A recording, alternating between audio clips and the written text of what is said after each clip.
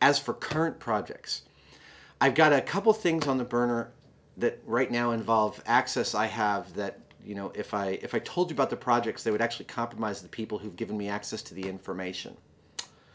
I did last year, Revolution Studios, the guys that made the Hellboy films, sold a bunch of Hellboy props on eBay. And I bought some of them. They're pretty amazing. One of them is, if you remember in the beginning of Hellboy, Ilsa in the museum pulls out a thing called an ossuary full of salt, and she pours it out on the ground, and Samael, the villain in Hellboy, the first movie, gets born from this. I managed to buy that ossuary on eBay, and when I later met Michael Lindsay, the prop master from Hellboy, I talked to him on the phone. He told me that that piece, it's amazing, that he was in Prague, and he was talking to the conservators at the Jewish Museum, and they ended up making that ossuary for the film based on the type of history that was given to them about how this ossuary, you know, would have fit into a chronological history for Hellboy. So they designed it and they made it for the film. There's only one of them, and I think I paid like maybe $350 for it. It's a magnificent object. I also purchased, for real money, Broom's box, which is in the same movie in Hellboy, in the museum scene, Abe Sapien opens up this box and pulls out books, and there's all these trinkets in it, and he looks up the information about Samael. That specific box from that scene sits in my office at home, and it's great to go home every single day. It's right across the way from the R2-D2 and the C-3PO. There is one more thing that I'm working on, which again, I can't talk about right now. However, if everything goes well, I might be wearing it at Comic-Con this year. I might walk the floor in this new costume I'm working on at Comic-Con. And I promise you'll hear about it then. Who asked that question? What's that? Who asked that? Who asked that question? JAVBW. Javbua? Javbua. All right. That talk about obsession, I'm really glad there's a question about that talk about obsession. That's actually I got asked to do a thing called a quickie at IDEO here in San Francisco. They asked me to get up and talk about a serious play.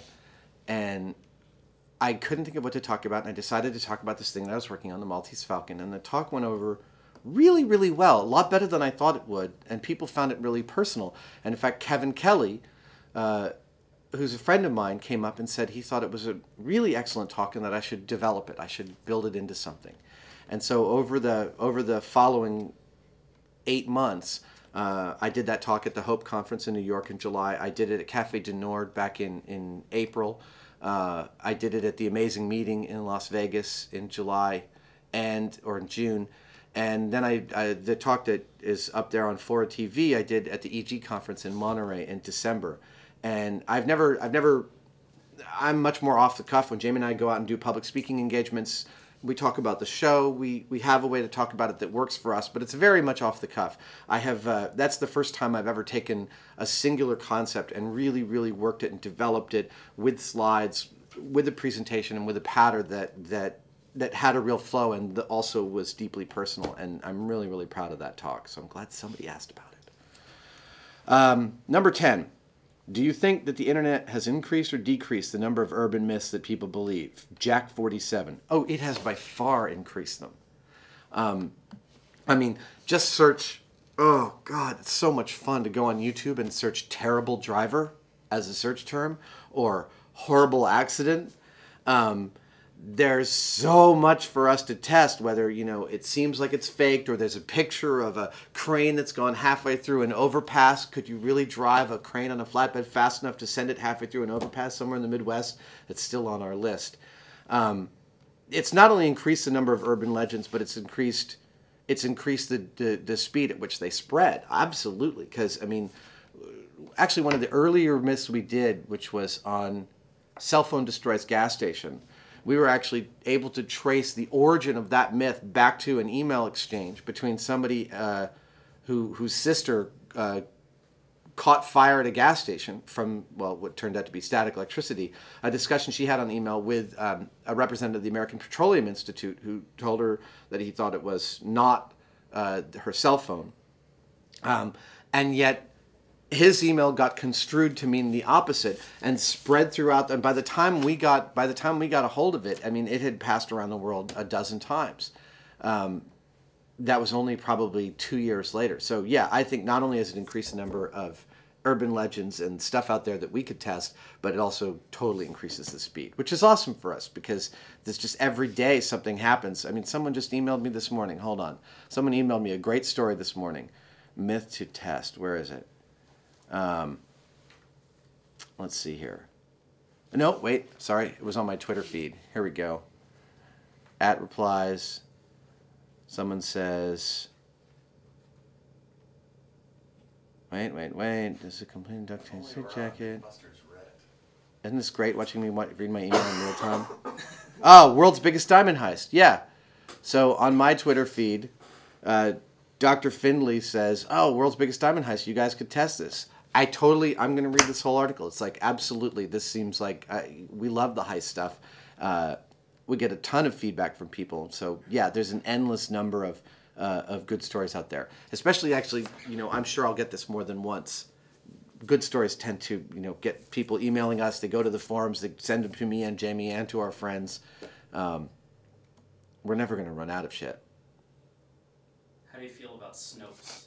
What's that? How do you feel about Snopes? Snopes is great. We've used Snopes as a resource a ton. Same with the Straight Dope.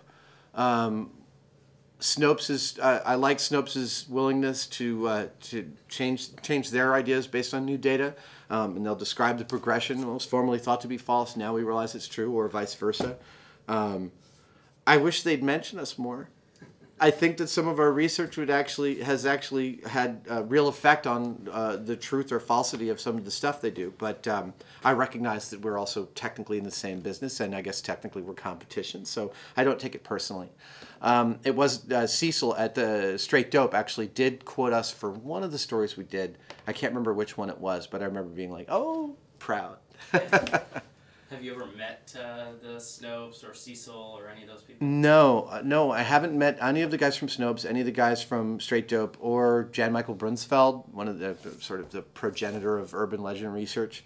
I mean, one of the things for us is we joke that no one's ever really emailed us and thanked us for all the groundbreaking work we're doing in urban legend research. It's generally understood that urban legends happen to be this fantastic scarecrow on which we can hang a show that's about building stuff. And science is peripheral to it simply because the best way to figure something out happens to be the scientific method.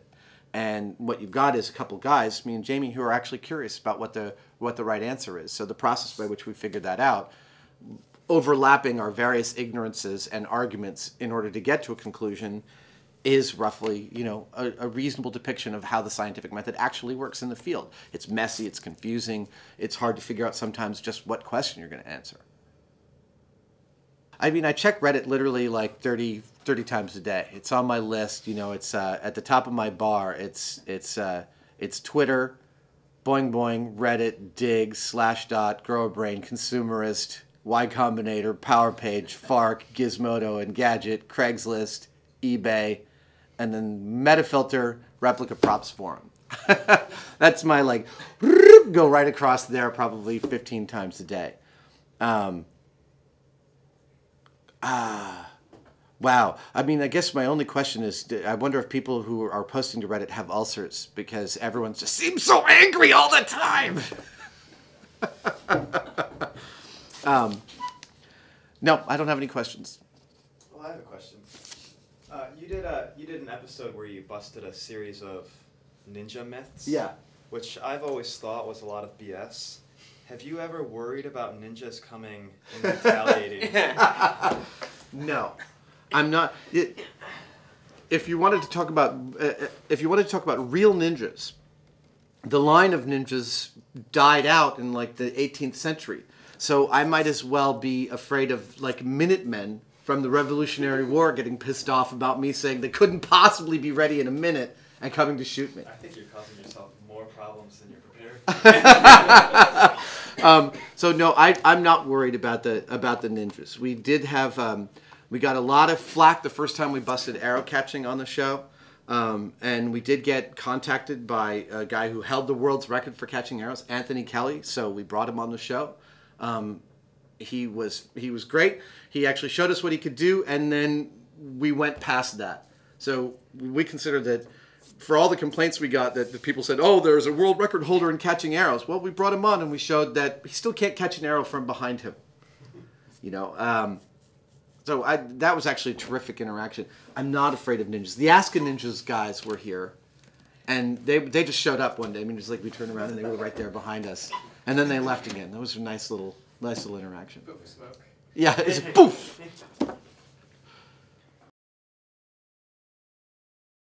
QGYH2.